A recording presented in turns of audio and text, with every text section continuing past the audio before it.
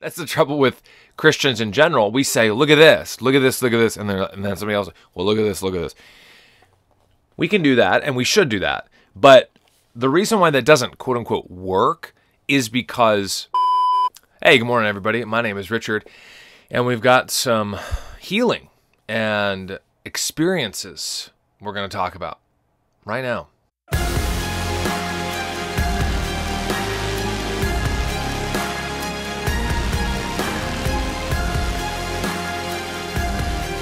All right. Hey, everybody. Good morning. Hope you're having a wonderful day so far whenever you're watching this. Lots of new subscriptioners. It's a new term I coined just now. Yeah, thanks for coming along. It's been fun. Yeah, I'd like to do this all the time, but I don't really have any. I don't have a lot of extra time. I'm a husband and a father and a pastor of a small church, and yeah, so 4 children, 3 girls and a boy, and life is good. The Lord's been good to us. Yeah. We are going to be talking about this guy, Isaiah Saldivar. Really big YouTuber. He's got a lot of followers and very charismatic, Pentecostally, the whole thing, right? And first of all, he does these short videos, which are just, it's kind of, he doesn't look at the camera, and it's like, I don't know. It's bizarre. Maybe you know these. Maybe you know who he is. The goal ultimately is to deal with, of Contra thoughts in particular, and just any argument, is to deal with the argument and not the person, because that's not really helpful. Just, you know, an ad hominem attack, that's Latin there, just like contra mundum is Latin. About half or a third of our language, English language, is Latin based. And it just sounds so much better. That's why I do that. That's just contra mundum. I'm contra mundum, pro mundo, being against the world but for the world. Because against the world sounds good, but contra mundum sounds so much better, doesn't it? Anyway,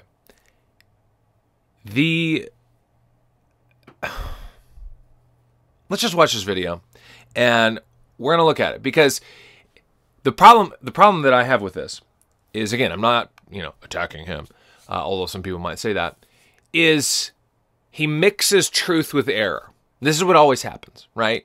You have like 95% truth and 5% error, 99% truth and 1% error. I've used this analogy before, where you have, we just had a fellowship meal after church on Sunday. We usually observe the Lord's Supper last Sunday, and then we have a meal after that. And, say one of your church members making a huge, we're in the South, huge vat of sweet tea, right? The sweetest tea, the best tea, right? And it's, 5 gallons. And then you see her, after she's done with it, she sprinkles in a little bit of arsenic, or just, a quarter cup of gasoline for flavor. That's what we do in Kentucky. Puts hair on your chest. And no. And if you saw that, you'd be like, what are you doing? Why did you do that? Oh, yeah, I'm just making some sweet tea. You're like, yeah, but you just put gasoline in that. Why did you put gas in the... Oh, it just brightens up the notes on the tea and the sugar and whatnot. You'd think first of all, you'd think she was insane. Secondly, you wouldn't drink it, right? But you're like, and then you would say, well, nobody's going to drink that. Why did you do that? Well, what are you talking about, Pastor? It's 5 gallons of sweet tea and just a quarter cup of gas. What's the big deal? Right? What's the big deal? That's what happens so often with false teaching and false ideas, whether it's in the world or just in the Bible in particular, is that things are said, this is mentioned, and I've certainly said false things, I'm sure. But the trick is when you are confronted with it, or somebody says, what did you mean by that? Or you just said this, or even last night we were reading and I skipped a line in the Bible. My wife's like, you skipped a line. I was like, I didn't skip a line. I was like, wait. And then I read further. I was like, wait, I just did read. I guess I did skip a line. Like, we're not infallible, and it's it's the point of what happens. What do we do when that happens, right? We're going to play this. I'm going to talk about it just briefly. When John the Baptist's disciples came to Jesus and said, hey, John wants to know if you're the one or should we keep looking? Jesus didn't say, well, what's in the Torah? Jesus didn't say, well, what's in the law? Jesus said, tell him what you've experienced. That the blind see, the deaf hear, demons are cast out, the dead are raised. Tell him your experience. So the Son of God uses experience to validate who is who he says he is. And John, believe the miracles. Believe the signs and wonders and know that I'm in the Father and the Father's in me. So these are experiences that they had. So we can't discredit people's experiences and say, oh, well, I know you got healed of cancer, but God doesn't heal today. That's just your experience. It doesn't line up with the Bible. No, you don't line up with the Bible because you don't live the Bible. Okay. You don't live the Bible. And that's the thing. This guy's using the Bible. We all use the Bible. And that's the trouble with everything. No. That's the trouble with Christians in general. We say, look at this, look at this, look at this. And then somebody else, well, look at this, look at this. We can do that, and we should do that. But the reason why that doesn't, quote unquote, work is because the context is what defines what's happening. Okay? And as we'll see here in a moment, so much of the context of what is happening is prophecy fulfilled. Old Testament. I mean, let's not forget, Jesus was Jewish.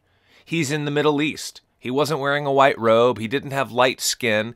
He wasn't black either. Like, multiple things that just get infused into our minds. We think, oh, this, and this. And it's like, but this book was written after this book. Like, we don't think of, Moses not having a Bible, or Abraham, or Adam. We don't think of David writing the Psalms and the way that he did, and this and this and this. And it's like, he's also an adulterer and a murderer, but he's also a man after God's own heart. Now, a lot of people know that, kind of example. So, this man here says, Jesus doesn't say, go look at the Torah, the law, the same thing. That's just synonymous. But really, I take this as him also saying, don't look at the scripture, right? Because what does he compare it to? He says, don't look at the law of the Torah. Maybe he meant to say the law or the prophets. Probably is a better way to say that because that's the whole Old Testament. But he does, though. This guy's totally wrong. And he's not all wrong. So strike that. He's not all wrong. Not totally. He's not all wrong. But Luke 4:18, Jesus cites Isaiah. So Luke 4:18, Jesus cites Isaiah. He says, the Spirit of the Lord is upon me, because he has anointed me to proclaim the good news to the poor. He has sent me to proclaim liberty to captives and the recovering of sight to the blind, to set at liberty those who are oppressed, to proclaim the year of the Lord's favor. He rolled up the scroll and gave it to the attendant and sat down.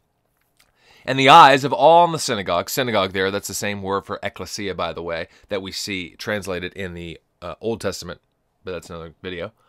So there's been gathered bodies, but anyway, that's what a synagogue is. It's basically like a church meeting like we have today. We're fixed on him. And he began to say to them, today this scripture has been fulfilled in your hearing. Wow. If I could pick to go back to a place or a time, this might be one of them. Jesus is there. He reads Isaiah. Here's a prophecy. This prophecy is hanging in the balance. This is going to happen at some point, God says. And then what? This guy shows up from Nazareth, this carpenter with followers. He reads it and says, yeah, this prophecy you've been waiting for, right now. Fulfilled right now. And what's Jesus citing? He's citing Isaiah. He's citing Isaiah chapter 61. The Spirit of the Lord God is upon me, because the Lord has anointed me to preach good news to the poor. Like, it's word for word because it's the Hebrew. Sometimes it's not word for word because somebody in the New Testament is citing the Greek version of the Old Testament, so it's slightly variant. Anyway, so right there, put that in the back of your mind. So this is Luke 4. In Luke 7, just a few chapters later, one of my favorite gospels, probably my favorite gospel, honestly. Probably because I'm preaching through Acts at my church, but anyway, it's my church, I own it. When the men came to him, and this is what this man's talking about, he's also referencing, it's the same instance in Matthew 11:5 and other places. Well, just 11 in general, not just verse 5. When the men had come to him, they said, John the Baptist has sent us to you, saying, are you the one to come, or should we look for another? So notice right there, they're looking for someone. There was anticipation. The Messiah was coming. That's a big deal. In that hour, he healed many, this is Jesus, people of diseases and plagues and evil spirits. And on many who were blind, he bestowed sight. Let's stop right there. We think, yeah, healing people, but we do that today through medicine. First of all, that was miraculous and instant. Even if it wasn't Jesus, but even the apostles in the first pages of Acts with John and Peter in the temple, they healed the paralytic. He's just leaping up, praising God, right? He's 40 years old, roughly. No PT, no training, no stretching, no surgeries, no weeks of whatever. He's literally begging. He's been this way his whole life. And then he's leaping, praising God. If you don't use that and see that as a miracle, I want evidence, blah, blah, blah, blah, blah. Well, nothing's going to prove you. Even if somebody would arise from the dead, you would not believe. Rather, believe the text because it's God's word. That's why you should believe it. Not because I said so, not because anybody else says so, but believe it because it's God's word. That's why. But notice in that situation, and I think it's Acts 4, maybe 3 or 4. He's referencing, I just preached it, months ago, but anyway. The Sanhedrin doesn't deny that this guy was healed. They don't say anything. They don't even question that. They just tell him, just stop talking about Jesus. Just quit it, right? Just go away. Stop it. We don't like you talking about Jesus. It's messing up our whole system. We're going to lose some power. We're going to lose some money. We're going to lose some influence. No. Right? It doesn't work, right? Because then all the 12 apostles, they beat them. And then in chapter 7, they kill Stephen, who wasn't an apostle. But anyway, he's still there preaching the good news. So this guy here is talking about healing. Okay, he's very charismatic. I get it. Fine. But healing blind people doesn't happen. It still doesn't happen in our modern time. Still.